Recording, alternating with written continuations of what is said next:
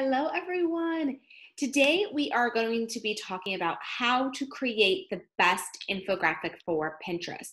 As you know, Pinterest is a visual search engine, so it's important that you have a different variety of graphics on your Pinterest account. You can have the long images that are when you're using your keywords linking back to your blog post. You can upload your images from Instagram to Pinterest, videos.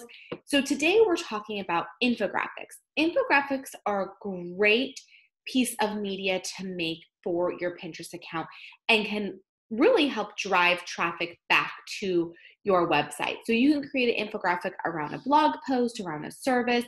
So here's a 5-step system to follow to create the best infographics for Pinterest. So number 1, picking the right topic.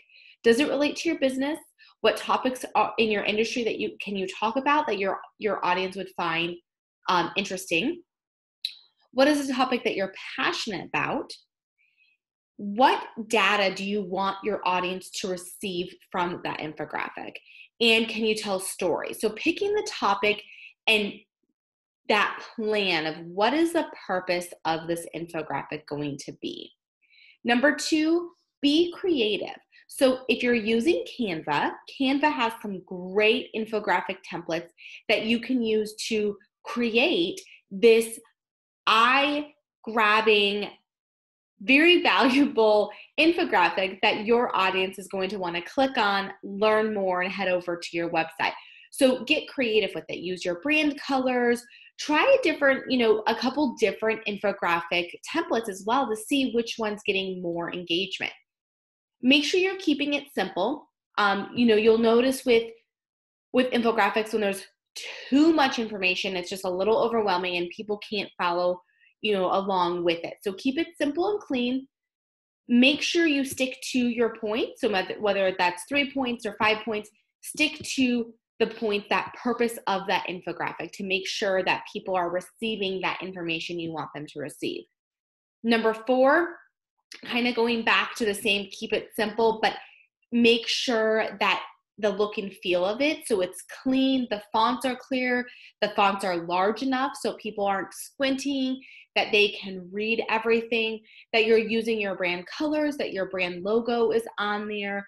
And if you have any sources you pulled information from a source, make sure you list those sources on the bottom of that infographic as well.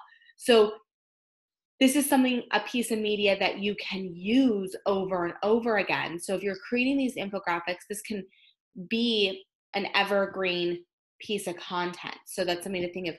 And then the last thing is the size. So you want to make sure that you have the image, longer and wider. So when people are on Pinterest, they can look at it from their mobile device, from their screen, and it is clear to them. So infographics should be about 735 pixels wide and under 2,000 pixels long. And again, if you're using Canva, they have different sizes that you can go ahead and use their templates.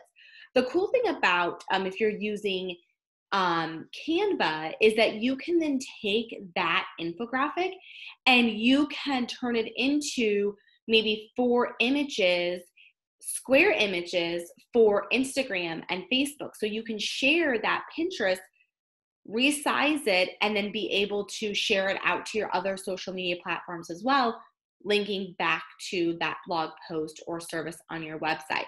So infographics, again, a great way to drive that traffic to your website on Pinterest.